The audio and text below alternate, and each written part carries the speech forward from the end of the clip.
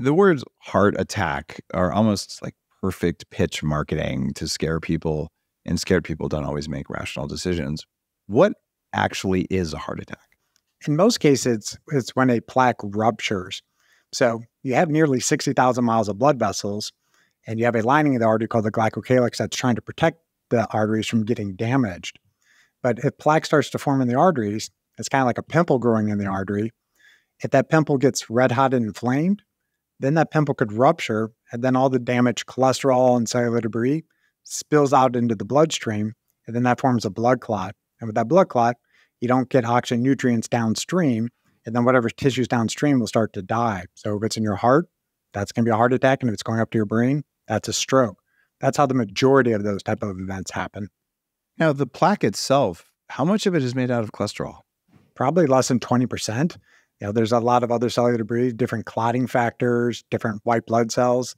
Your body basically thinks of it as kind of a splinter in the wall of the artery, and it just starts forming all this different scar tissue, smooth muscle, and then eventually a lot of this plaque often will calcify or ossify.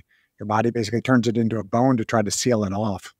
It's the calcification of arteries that's really bad. And I've seen studies showing that soft plaque, when you look at radioisotopes, it's almost all made, at least the fats in it are almost all made by gut bacteria, right? So it's not that we ate some kind of canola oil or butter or something that turned into plaque. It's that a process in our body manufactured the plaque that has some lipids in it, but like you said, it has fibrinogen and thrombin and all these other immune factors or tissue growth factors that are trying to heal something. What's causing the original, quote, injury that needed healing in the first place? So I always tell patients, cholesterol is needed. Without cholesterol, you're not alive. But there's always going to be some amount of cholesterol in a plaque.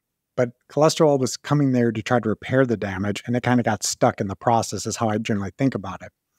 But I really think it comes down to the health of the glycocalyx and the underlying endothelium. If your glycocalyx, which is a protective gel surface, so think of taking a fish out of water and it's slimy, that's kind of what your arteries is coating with. If that coating is healthy, then the lipoproteins kind of just slide on by, the white blood cells slide on by. But if you have high oxidative stress, inflammation, stress, toxins, heavy metals, there's hundreds of things that damage that protective coating.